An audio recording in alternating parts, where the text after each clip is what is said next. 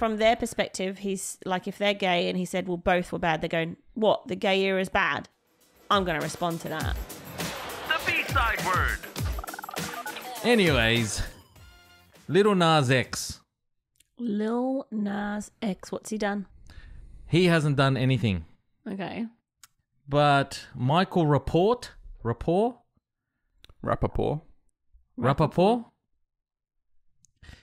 He, Who's that? he's a comedian, He actor? is in the episode of Friends when Phoebe dates the police officer who shoots the bird. When she finds his badge. That guy. She finds his badge in the couch. He's pretty famous. I kind of He's the recognise dad his in face. Atypical.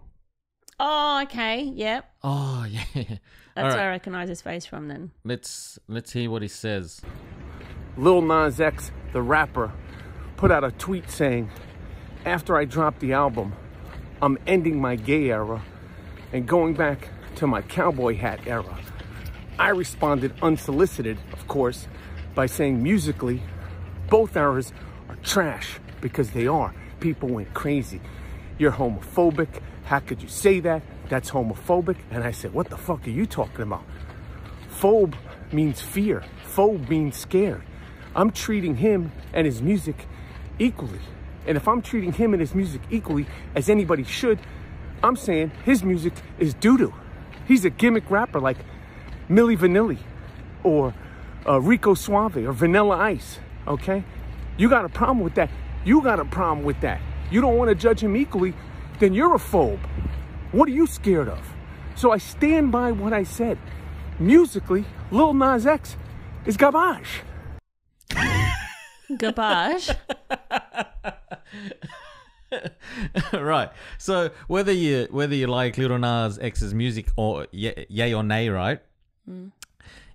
Are there people that are protected by their community, even though their stuff is shite? Of course, because some people are going to like what they like. No. That's not what I'm saying. Like he said, he gave his opinion on Lil Nas X's music, and the people that came up that fired back at him were saying that he was homophobic, and he didn't bring anything up about his sexuality. He just said he did. that He said that the gay era is shite and the other era is shite. So he did actually say specifically gay. No, but he wasn't. No, he's saying. Wait. Did we hear the same thing? Yeah, like he said. Wait, hold on. But I'm trying to remember the timeline of what he said. So Lil Nas X said after he's going to go back to the cowboy era. Yeah. Era, and Michael Rapaport said both eras were shite. Yeah. Yeah. So I'm just saying, like, then he's like, even if he didn't mean But it, he didn't bring it up though. Who? Michael Rapaport didn't bring it up. He said He was Oh just no, he saying didn't bring it up in the first place. He was just saying your music is bad. That was all he was saying. Yes, He that's wasn't all he was referring saying. to That's all he anything meant. particular about him. Yeah, but what did you No, hear? 100%. What did you no, hear? I heard that, but I'm trying to get from the perspective of the fans. Yeah, tell me what you hear. Tell me what you hear. So from their perspective, he's like, if they're gay and he said, well, both were bad, they're going, what? The gay era is bad? I'm going to respond to that. What are they The cowboy responding to? era is bad. I'll respond to that. They're just hearing what they want to hear, right? So, yeah. So are there people that are protected by people, by communities, even though they're like, it's truth? Well, it's not truth. But It's what just is opinion. truth? Yeah, it's not true. Like It's just his opinion. truth. Like if he is saying, but he's not saying anything to a specific community. He's just saying his music is his opinion is his music is crap. So okay, this is where I think these are interesting conversations to be had about the way we express things more than it is about what your opinions are. And the reason I say this is because when you think about how you say things, you've got to think about it literally, not because you need to communicate literally, but because people will take your word literally. So it's not about you, it's about how people receive you. So when someone is talking about music, so talking about Lil Nas X, and you go, yeah, well, that music's trash, you're speaking from an objective point of view, not a subjective point of view. If you said, in my opinion, that music's trash, no one can say anything because you're saying it's in your opinion. But if you just say, that music is trash, people can go, well, it sold millions and millions, so obviously it's not trash. Like, it's stupid to harp on, but that subtle difference makes a difference in how people take what you say. So when you say that, are you saying that people will jump to conclusions? Yeah. Yeah. Because they hear what they want to hear. They read through they see what they want to see.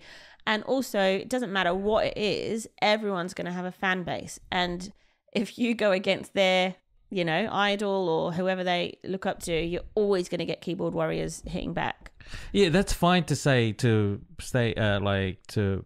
yeah, that's fine. I get that. Like, if someone says to me that Usher's music stuff, I'll argue that his music isn't like trash, right? I get that point. But then to say that he's homophobic, that's not standing up for his music anymore. That's saying that that's a whole different conversation.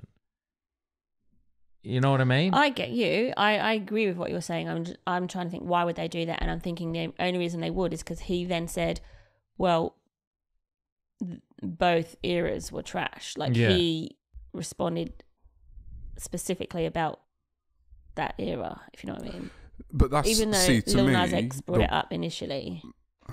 That response that he gave, if anything, is not responding to that era, because he's saying in totality, regardless of what you try to paint it as, you're trash.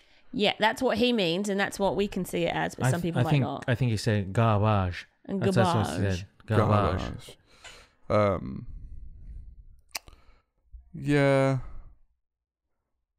Yeah. I think the thing is with the way that he responded as well, but Michael Rapaport knows what he's doing. He is a troll. Like, he says things in a specific way to get responses. Yeah. So, I mean, you got to also take that into account. Not us, but people, when they try and go at him, it's like, you're doing what he wants you to do. It makes him more famous. True story. Both, I think, because like Lil Nas X, you said it for a few few episodes that he's a professional troll as well. Oh, he is. He is a professional troll. But I think that's where, like, the idea of saying his music in totality is trash is not homophobic, mainly for the point that when he debuted Old Town Road, which went viral, no one knew he was gay. Mm-hmm. Like, it came out after that. So it's not even... you can't even paint it across the spectrum of all of his music. But yeah, Lil Nas X, after that Old Town Road, he was a troll through Twitter at that point already, but it was after that fame that he became a troll through everything he does. Like, his music was even troll. Right. In terms of, like, his music videos are definitely done to get a reaction. Yeah, but that's, I don't know if, I think I've talked about this before. I don't know if you know, I can't remember the details, but how he got into the music industry. Like, this wasn't an accident that he went viral. Like, he spent his time in creating music specifically to get to get attention. Like, he figured out, in a way, he figured out the formula of viral music. Yeah. Oh, I didn't know that. The B-side